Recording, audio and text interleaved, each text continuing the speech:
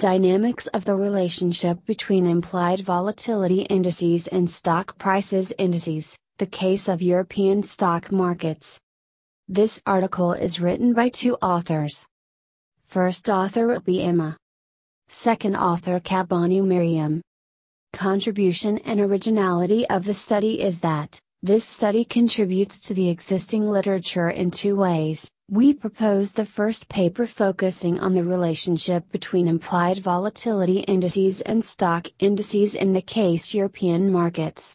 Secondly, the study is not about a single market, but rather 5 among the largest in the Eurozone. This paper examines the relationship between implied volatility indices and stock price indices in the case of 5 European market, Eurozone, France, Germany, Switzerland and the United Kingdom for the period from January 2010 to March 2015.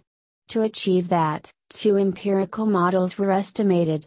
Using Garch modeling, our results show clearly that implied volatility indices contain relevant information concerning future stock market volatility, while this information is still insufficient in predicting the latter.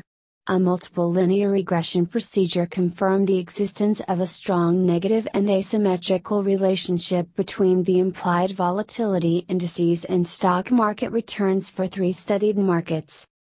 Thanks for watching this video of Asian Economic and Financial Review Volume 7 Issue Number 1.